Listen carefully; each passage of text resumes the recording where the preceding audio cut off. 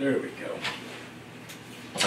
Praise the Lord, one and all. It is 3 o'clock Central Standard Time here in the great state of Texas. We greet you this afternoon in the marvelous name of the Lord Jesus Christ. Amen. From Grace Oasis, also legally known as the One Church in Christ Jesus Incorporated. Amen.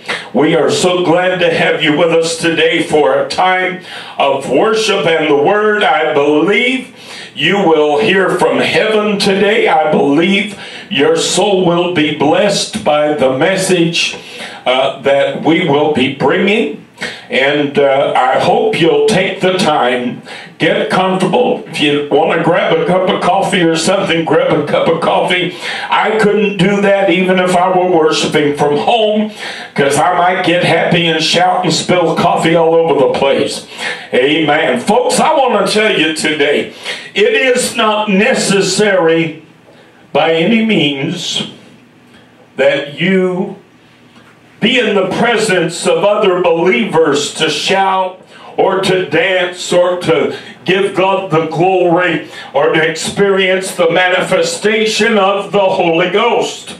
I've talked about this many times. We've had people come into our church over the years who have told me, oh, I grew up in Pentecost, praise God, I've had the Holy Ghost for so long, and boy, they just bragged about their spiritual credentials, as it were. And yet, I never one time saw that person, not one time, get in the Spirit or get happy or experience God in any kind of a way, except that they were following somebody else. And you say, well, Pastor, you know, there's nothing wrong with that. No, there's nothing wrong with that, but that says something to me. That tells me something about that individual. If you can't shout until somebody else is shouting, honey, there's something wrong. If you can't dance till somebody else dances, there's something wrong. You need to pray that God will liberate you in the Holy Ghost so you can worship Him in spirit and in truth, regardless of what anybody else is doing. Amen. Mm-hmm. You don't need to wait on other people. You don't need to wait on other people in order to obey God. You don't need to wait on other people in order to sound the trumpet. Let me tell you, sometimes God wants you to be the first. Amen. God wants you to lead instead of follow. And I've spent years in this church trying to teach people to take the lead, you know, to be leaders, not simply to follow everybody else and to follow suit. And if you're going to be genuinely spiritual, if you're genuinely going to operate in the gifts and manifestation of the Holy Ghost, then you cannot be afraid to let God move wherever God wants to move, whenever God wants to move. Some of the best prayer meetings I've ever been in my life were in homes. I told you before, I used to fellowship with Sister Chambers in East Texas when I was living there in East Texas. And she was a woman full of the Holy Ghost and power. I mean, this lady didn't just have the Holy Ghost, she had the power, honey. Let me tell you right now, if you heard some of the testimonies that she had to share, they would set your soul on fire. She's in her 80s, and I mean, that lady had lived a lot of life going back to the early years of the Pentecostal movement, and she'd experienced God in so many wonderful, powerful, just glorious ways. And I used to love for her to share her testimonies, things God had done for her, like saving her husband and filling him with the Holy Ghost on his deathbed. Amen. She was married to the man for nearly 50 years. He tried to murder her 3 times. He tried to kill her. over the course of their marriage. And yet, on his deathbed, he called for her. She came running in the bedroom, and he lifted his hands toward heaven, tears streaming down his face, and began to speak with other tongues as the Spirit of God gave him the utterance. That's the kind of Pentecost we need in the world today. Because she kept praying for that man. She kept holding that man up. She wasn't going to let the devil have his soul. And she was going to fight for him.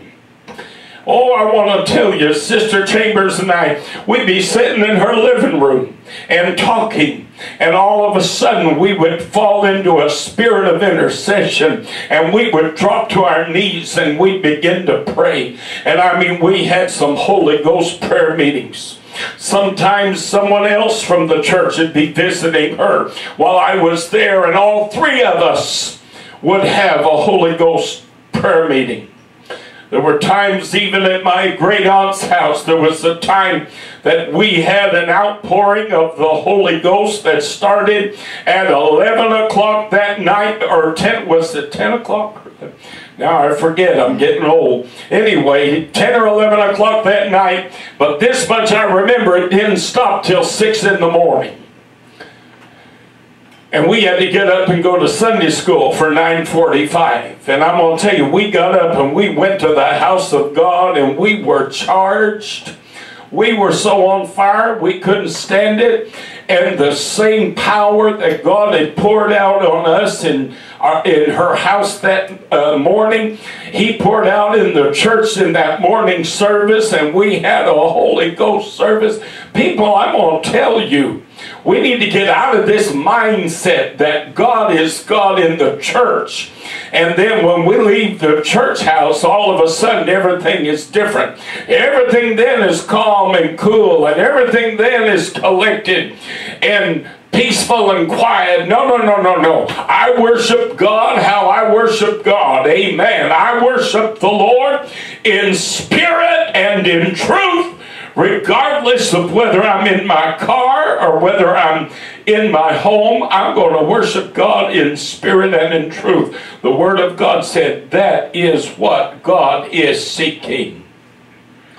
People who will worship Him in spirit and in truth. Has nothing to do with whether you're in the church house or not. And I'm going to tell you, if it takes a certain number of people in the building for you to be able to worship the Lord in spirit and in truth, there's something wrong with your spirituality. There is. There's something wrong with your spirituality. If you can't go to church, oh, bless God, I went to visit this little church. I didn't realize they only had 5 or 6 people there when I went. And I mean, I couldn't get into it. Well, then there's something wrong with your walk with God if you couldn't get into it because of the number of people in the building. Honey, the number of people in the building don't amount to squat. The Word of God says, where 2 or more are gathered together in my name, there am I in the midst of them. It don't take a whole lot of folks for God to get in on the party. That's right. So it's a shame if it takes a whole lot of folks for you to get in on the party. Some of the most powerful experiences I've ever had have been with small groups of people. Amen. Oh, I'm telling you, I'm a little fired up today.